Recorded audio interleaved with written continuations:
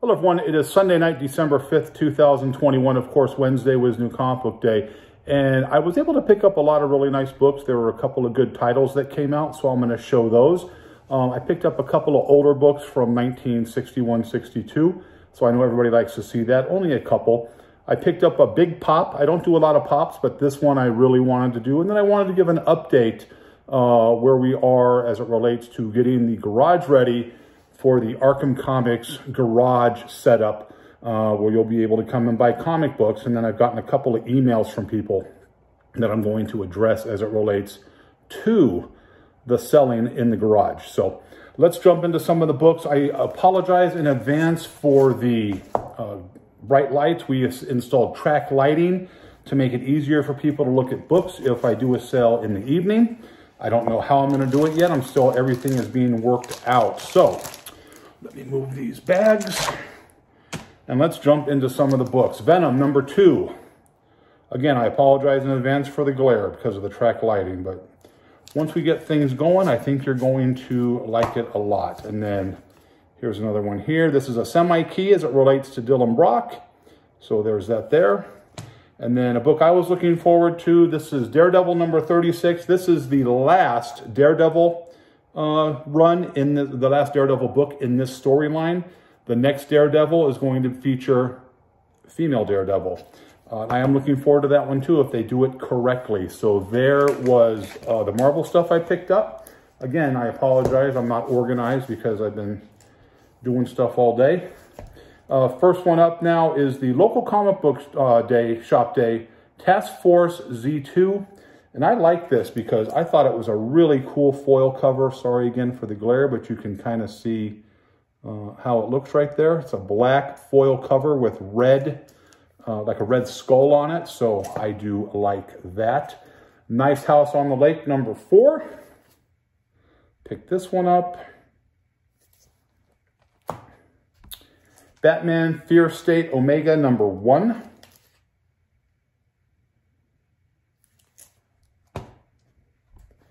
Batman Annual 21. There were a ton of annuals for DC, and I was really picking and choosing the ones I wanted.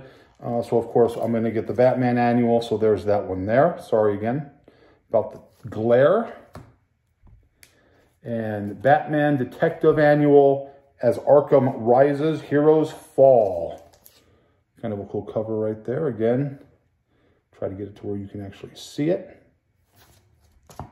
The only reason I did the video in the garage is because I promised I would do it in the garage next time. I was just hoping to have more done in the garage before I did this. Now for some independents, we have White Ash Season 2, Book #1.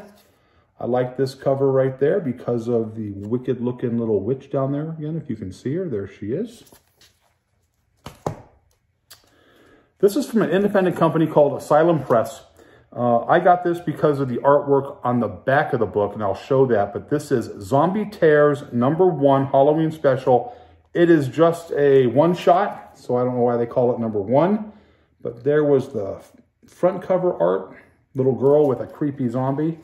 And then the reason I bought the book, honestly, for the artwork on the back, because I don't anticipate this book is going to do a whole lot anyways. So give me a minute.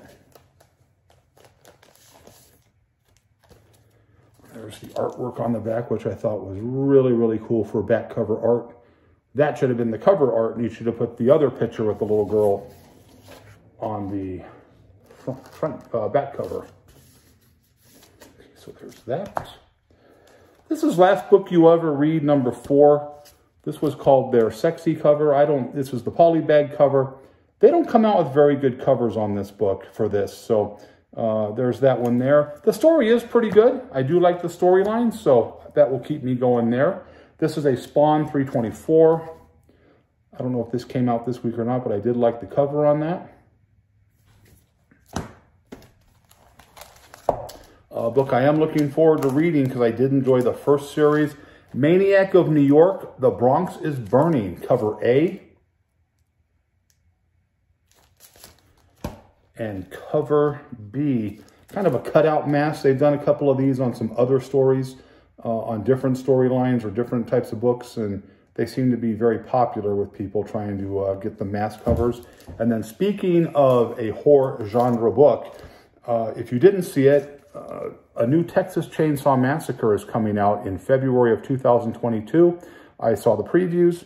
I liked it. I am looking forward to it because I am a fan, as everybody knows. So there was that. Next up, Zombie Tramp number 83. Kissing a Skeleton right there. The risque variant, as you would say. Every week they seem to be coming out with a couple of Ninja Turtle homages, and this is no different. First one, Purgatory. I don't know if this one came out last week or if that was a Red Sonja. I'm not sure. Everything kind of runs together for me. And then we have Evil Ernie, new Evil Ernie storyline. This one right here, the Ninja Turtles. And then they also did a Amazing Spider-Man 300 homage of Evil Ernie. Surprisingly, this is not being sold a lot. I don't know. It didn't sell very well in the shops I went to. I don't know if it's because it's Evil Ernie or people are just getting tired of homage covers. I love the homage covers, so I was very happy to be able to grab a couple of those. And then the book that really sold well, this is from Blaze Comics. This is Animal Castle. This is kind of a Animal Farm style story. If you are my age, I'm 54 years old. Animal Farm was a book that we had to read in school, and this kind of has the same feel for that. There's that there, cover B. So those are the books that we picked up. I also picked up a big pop. I don't do a lot of pops, but I did do this one because of who it is. It is the big Michael Myers Blood Splatter pop, and I like it. It's big. I don't know the exact size because, like I said, I'm not a big pops guy, but I had to get this because I thought it was really cool. And the Blood Splatter, I guess, is a semi-chase figure, so I was happy to add that to my Halloween collection. Put that back here. And then I picked up 3 older books. Storyline called Jaguar. This is from 1962 and 63, excuse me. So I picked up Jaguar number 5. Kind of cool cover right there. Girl in the bikini. Or a bikini style costume, I should say. Jaguar number 7. And then Jaguar number 12. All, you know, VG grade, VG fine grade, nothing high end on that. But it presents very well. The color is really good on it. And so it'll just look nice, you know, on the wall. So what we have here is I was trying to get a start date, and I was hoping to get a start date in December, but it does not look like I'm going to be able to do that. With starting the new job, the holiday season, things just aren't falling into place. I'm trying to get stuff done as quickly as possible, but unfortunately, it is a work in progress, and it looks like I'm going to shoot for mid-January. Start the new year off with a new, you know, selling, you know, point, or a new selling business. I can't think of the name right now, because like I said, it is late here on Sunday night. I'll kind of show you a little bit here. It's just kind of, it's going to be kind of a grid wall setup. We're going to add more grid wall. We have a backdrop we got to do. It's going to be on this side as well as on the other side of the garage. Just where you're going to have a ton of books, stuff hanging on the wall, just like you would walk into a comic book store. You're going to have boxes of books. You're going to have, you know, books hanging on the wall. You're going to have some really nice stuff, and everything is going to be priced as is.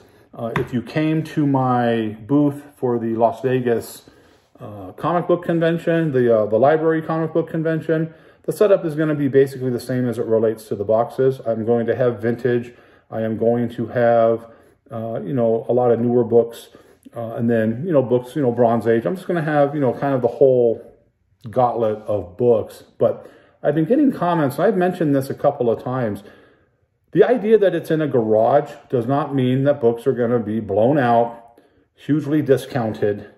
It's not that type of a sale. This is just a different way. This is an at-home business. I have an at-home business license because with everything going on in the pandemic, storefronts are just too expensive. So we came up with another option. I was able to get a license for it, and you're going to be able to come to the garage sale or, you know, the place in the garage is going to be set up almost like a little shop. It's not going to be open every day. It's going to be open, you know, a few times a month. It depends on what my schedule is going to be at work and, you know, when we can get things started. But there might be a day where I'm there from 8 in the morning till, you know, 1 in the afternoon. And there might be a day where I'm there from 5 at night to 9 at night. It just depends on, you know, what's going on, because I know some people can't make it every day. It's going to be, you know, different days. I am going to be announcing the things here on the channel. I'm going to be announcing things, you know, on social media. There's a Las Vegas Comic Book Society that I'm going to announce on. So that is kind of how we're going to do. And then word of mouth. I'm hoping word of mouth starts to spread. I want to be consistent with the days every month, so it doesn't change constantly. But again, like I have stated 1,000 times, this is going to be a work in progress. It's not going to be a smooth, you know, open shut case, you know, right out of the box. There's going to be, you know, I'm going to add books constantly. I have tons of books to put out. I have a lot of books in storage, but it takes time to be able to, you know, rebag and board, to price, to get things out. But I think once we get going and after a few, you know, efforts, I think people are really going to enjoy it. I think you're going to find some good books at good prices because, you know, my standard is high grade, and that doesn't matter if it's older books, which I try to get as high grade as possible, or newer books, which I'm very picky about. And those of you who own comic shops here in town, O'Brien, you know, and Neil Fandomverse, I know, you know, they know how picky I am with books. So my pickiness is going to be your benefit when you pick up, you know, really high-end books, and then my regular customers as well. So there's that. But I am, you know, I doubt I'm going to be able to get it going in December. I was hoping for the middle of December, but, you know, starting a new job, you got to go through orientations and everything else. And since I'm in security, it's a security academy, and it's 3 weeks, and it's just taking up a lot of time. And by the time I get home, honestly, I'm tired and I can't get anything done. So I've decided to try to push it back to January. I know that's going to disappoint, you know, some people. You know, Rudy, I know you're probably a little disappointed about that, but trust me, I'm not doing this half-assed. I don't want to just open up and make it look crappy. If it doesn't look good, I'm not going to open it up. I want to do it right. Now, with that said, I've been getting some messages from some people, and they're like, oh, you know, your comic book, you're doing it out of a garage, so what are we looking at, 50, 60% off? No, you're not looking at 50 or 60% off. Don't let the fact that it's out of a garage. This isn't some garage sale where they throw the books on the lawn, or they take a bunch of books that aren't bagged and boarded, they throw them on a table, and they put, you know, a $40 price point on it, or, you know, kids find some books and they're like, you know, $1 each and the covers are falling off. This is not what that is. If that's what you're looking for, keep looking at yard sales other places, because you are not going to find those type of books here. Am I going to have a few boxes of dollar books? Absolutely, I am. But please don't come here thinking you're going to grab a stack of books and, for the sake of argument, I ring it up at $70 and you're like, you know, you take 15. No, I'm not going to take $15 like people, you know, are sending me messages like, you know, you're going to get these huge discounts. It's not what it is. And if that's what you're looking for, don't bother coming up, because I'm not going to haggle with you. You know, if you're a good customer and you're buying some stuff, of course I'll work a deal with you.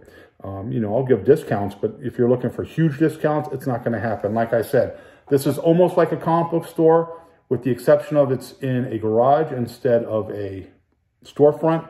And if you look at the prices of storefronts in Las Vegas, you're going to know why I'm doing it like this. I have looked very hard for a storefront that, you know, met my price point, and it's just not there. Ever since, you know, the pandemic and everything started opening, these, you know, owners and think that they can just, you know, oh, you know, I'm going to get $3,000 for a crappy ass storefront. I'm just not in the market to do that, and I have no interest in doing that right now at that price point. So this was the option I came up with. I hope you enjoy it, and I hope you like it, and I hope to see you come out, you know, if that's what, you know, you're looking for. Again, those of you who have, you know, dealt with me in the past know, you know, the style of customer service I give, the style of books that I give. I think everybody will be really, really happy. Kind of consider it like an indoor swap meet space like I had before, except in a garage. So that's kind of where we're at. So again, kind of a short video, kind of a quick video, because I am tired and I got to go back tomorrow. But like I said, once everything gets going a year from now, or, you know, once we do it a few times and we build it up, by this time next year, it's going to be a really smooth flow. And again, there's going to be a lot of books out there. There's going to be a constant change of inventory, because I'm just going to keep putting stuff out. Again, I hope to see you out here I just do this because I like doing it, and I know the community needs, you know, a good option of picking up books. So some shops in town aren't that great as it relates to back issues or good quality books. I'm hoping to kind of bridge the gap with that. You still got your powerhouses. I mean, I'm not saying that. Cosmic, you know, probably, in my opinion, as it relates to customer service, one of the best. But then you got like Torpedo and things like that. But this is just, again, something that I'm trying to do to bridge the gap, get the community together. Come on in, sit in the garage, talk. You know, we'll have some chairs set up and we'll just bullshit and talk, you know, comic book and the comic book society and, you know, things that are going on. So with that said, I hope you liked the video. But as always, if you didn't, nothing I can do for you. Have a great, great night. Have a good week. Have a safe holiday season. I will see you in a few days with my next video. I'll see you then.